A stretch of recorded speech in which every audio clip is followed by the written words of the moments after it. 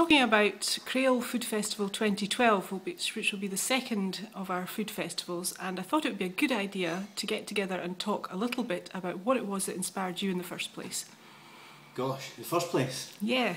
Crail Food Festival, I'm thinking back, must go back about 20 years now.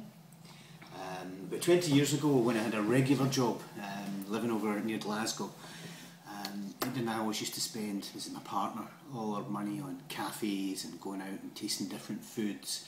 We were on holiday one year up the northeast coast and we drove by Johnshaven, a little fishing village, and there was a sign, big sign outside the entrance to the village which said Seafood Festival. We walked down to the harbour and it was just amazing. There was people cooking mackerel on open oil drums for barbecues, there was a little band playing, there was a little harbour, and it was an image that's just stuck in my mind for years and years and years.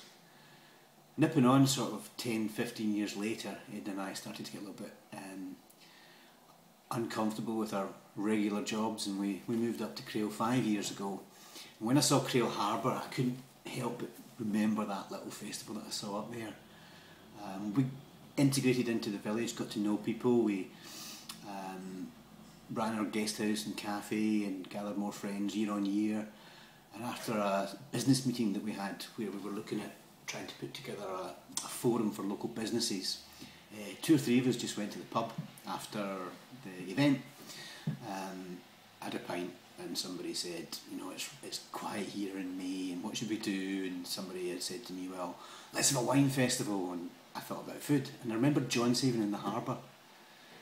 And I mentioned this, and they said, well, okay, let's just go away. You go away, Graham, and see what's involved. This year is year 2 of Crail Food Festival, and that in a nutshell is really where that image and vision came from. And we're now moving forward to increase our visitor attendance by 20% in the last year. We've come from nothing to an almost guaranteed visitor level of 2,500 to 3,000 visitors this year.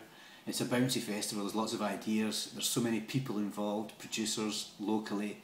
We're unearthing little gems every week, and there's just so many success stories out there. But it all goes back to that little day that I called into Johnshaven Harbour, and that's now Crail.